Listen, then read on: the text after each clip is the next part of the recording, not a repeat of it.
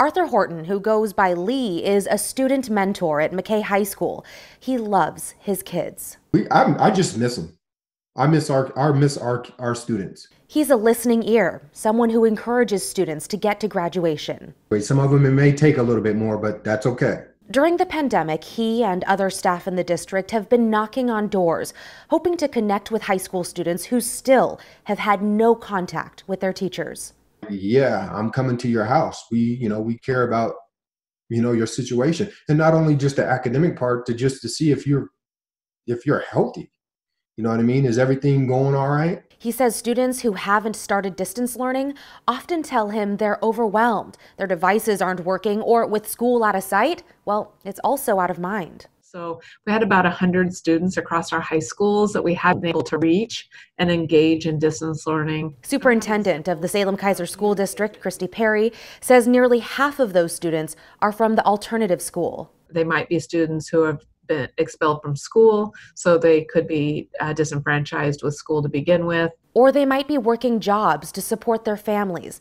They could be teen moms. They're managing children and trying to be learners, and that's a lot for any mom, including a teen mom. She says now, with the last day of school coming up next week, the plan is to look ahead to summer school and even fall to figure out a way to help students succeed. I think it's going to be really critical as we come back to think about where our kids are, both in their social emotional trauma, but their what I'm calling academic trauma as well. While the majority of the 10,000 high school students in the district have participated in some way in distance learning, Lee knows his work won't be done even after the last day of school.